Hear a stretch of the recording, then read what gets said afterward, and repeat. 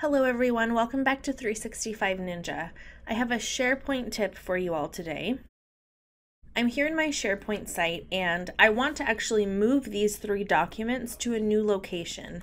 Instead of doing it one by one, I actually want to show you my method of moving documents easily from SharePoint site to my local computer or even between SharePoint sites. So I'm going to unselect and go to my Library tab and look for this Open with Explorer button here. If you don't see the words Open with Explorer, just look for the little icon that I think it looks maybe like a monitor and a folder. Click that.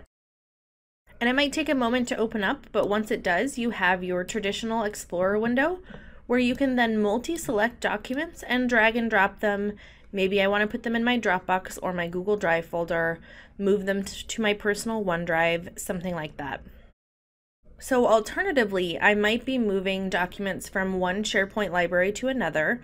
What you need to do in that case is go to the other SharePoint library or site, do the same thing, open it up with Explorer, and then when you have two Explorer windows next to each other, of course you can drag and drop documents from place to place that way.